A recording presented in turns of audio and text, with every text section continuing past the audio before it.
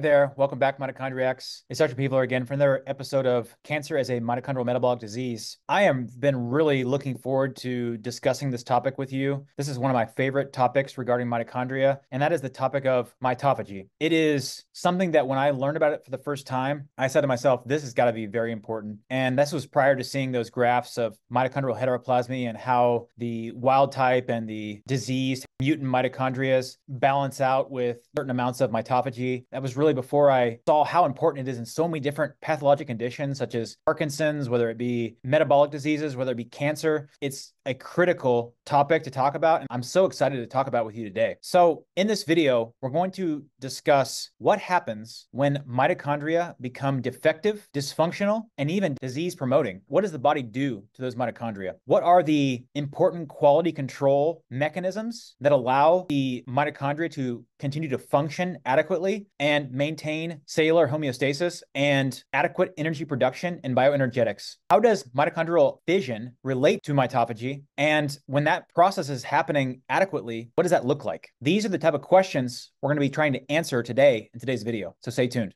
So mitophagy, an evolutionarily conserved process that selectively removes dysfunctional or superfluous mitochondria by autophagy. This is mitochondrial selective autophagy. I'm sure some of you in the health space have heard about autophagy being a very hot topic right now. This is autophagy, or recycling of mitochondria specifically, is pivotal for both mitochondrial quantity and quality control. Mitophagy is a complex and dynamic process that involves two steps. First, dysfunctional and damaged areas of mitochondria are identified and selectively enclosed by double-membraned autophagosomes. Secondly, the autophagosomes fuse with lysosomes to form autolysosomes, where damaged mitochondria are degraded by hydrolases. So that's a mouthful. Essentially, what's happening is effective mitochondria are determined that they need to go. They are identified, they are tagged by an elaborate process, they are surrounded by this autophagosome, and then that autophagosome is fused with another organelle called a lysosome, which then destroys that entire structure. And then at the bottom, it says impaired mitophagy refers to the inability of cells to effectively eliminate dysfunctional mitochondria, leading to their accumulation and disruption of mitochondrial function and cellular homeostasis. That is a huge point. Many diseases stem from the impairment of mitophagy. And it's something that, especially from a disease prevention standpoint, we have to identify and we have to assist in optimizing that process.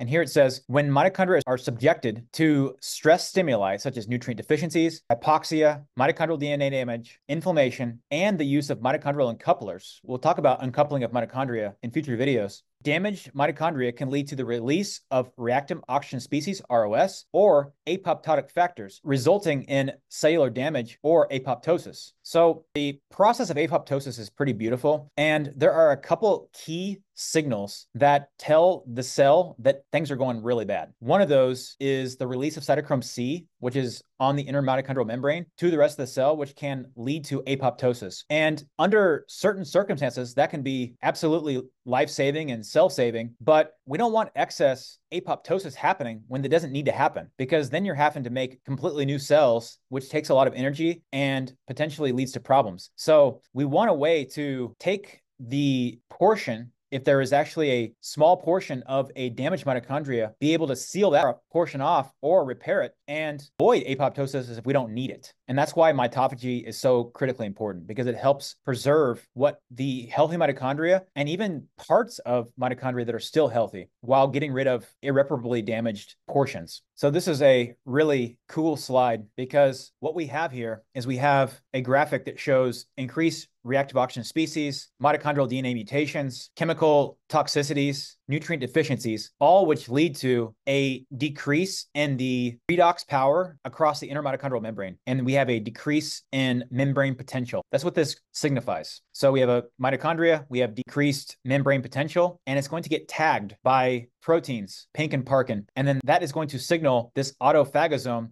to then surround that mitochondria, and then it's going to fuse with the lysosome, and the lysosome has a bunch of proteases and different enzymes that can help break down various structures, and it's going to get degraded. This is essentially the simplified version of mitophagy.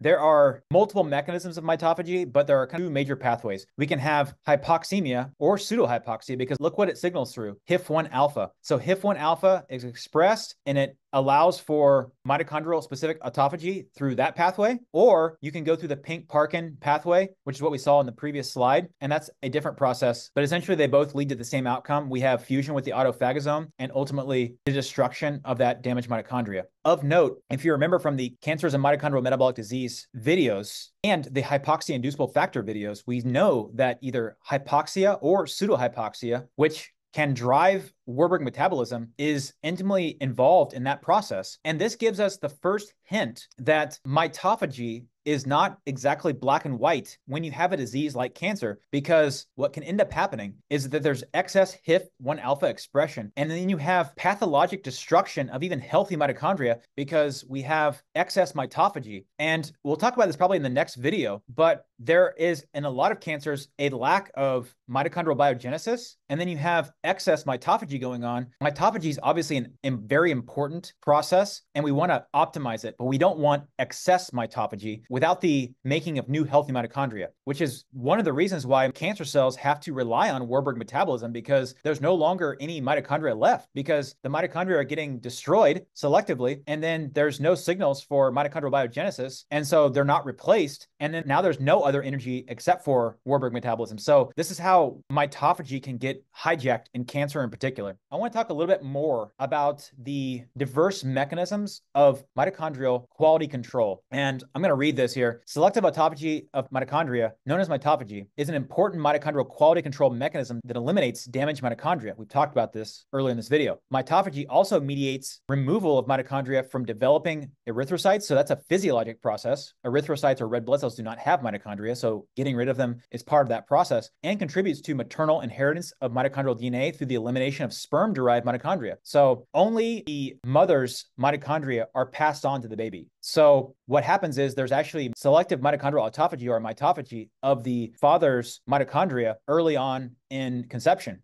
So there are three major pathways of mitochondrial quality control. There's going to be an unfolded protein response, and that's where misfolded mitochondrial membrane proteins can be degraded by basically proteases or enzymes that break down misfolded proteins. So as you can see in the middle here, they're actually taking selective damaged proteins, and it's actually being transported to lysosomes. So it's almost like a mini mitophagy for specifically damaged proteins. Pretty cool. And then the third pathway is mitophagy, where they get rid of an entire mitochondrion. But you'll see that's not actually completely true, because what will happen is, let's say that these lightning bolts are actually damaged portions, or it could be membrane damage, it could be protein damage, it could be mitochondrial DNA damage, it could be a host of different accumulated damage. But what can happen is, and this is a really neat thing, is where mitochondria can then shuffle around the damage to where they can then cause a fission event where it sequesters off the damage, and then it's able to maintain what's left of the mitochondria, the healthy mitochondria, and then just take the damaged portion out to the autophagosome and actually cause mitophagy of just the damage, which is really cool. This is why there's no good or bad with mitochondrial fusion and fission. They're all critically necessary. And that's why, if you remember back in the first portion of the last video on mitochondrial fission and fusion, I said that under healthy or normal circumstances, fission is very important for mitochondrial quality control because of this exact process right here. There's a mixing and then a fission that occurs to help segregate off the damage, and then only the damaged part is destroyed or recycled. This is just another representation of the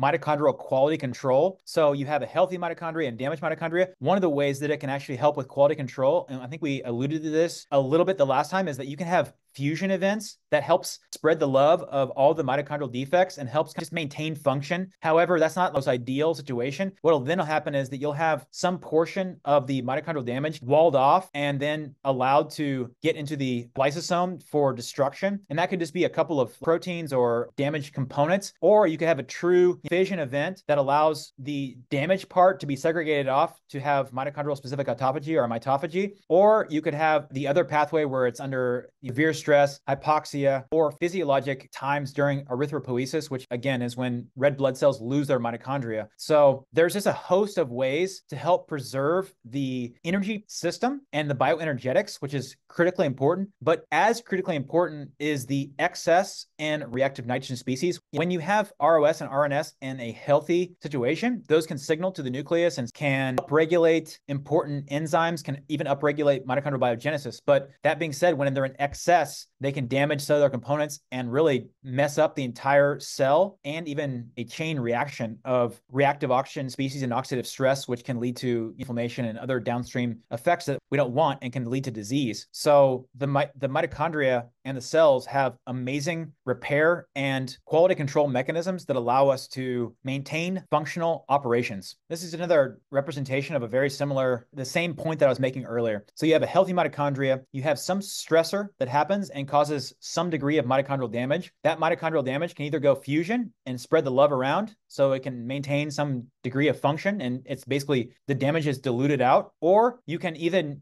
take that mitochondria and you can split it through fission and selectively segregate the damaged portion so it can be removed via mitophagy. Or if the damage is so widespread that even by having a fusion event and trying to spread out the damage, there's still either continued stress that accumulates or the damage is too widespread, then it's going to be a terminal response and you're not able to basically fix the issue. So it's going to then be removed via mitophagy as a whole. So in recap, today we have talked about the importance of mitophagy. Mitophagy is mitochondrial specific autophagy, and it is critically important for maintenance of health and the minimization of mitochondrial heteroplasmy and even the reversal of mitochondrial heteroplasmy. It's critical for mitochondrial quality control, and it's critical that the body uses the other mitochondrial dynamics such as fission and fusion in order to minimize cellular damage and to maximize energy output. In the next video, we're going to talk about what happens when there's excess or insufficient mitophagy and how that relates to cancer. If you like videos like this, please like it, share, subscribe,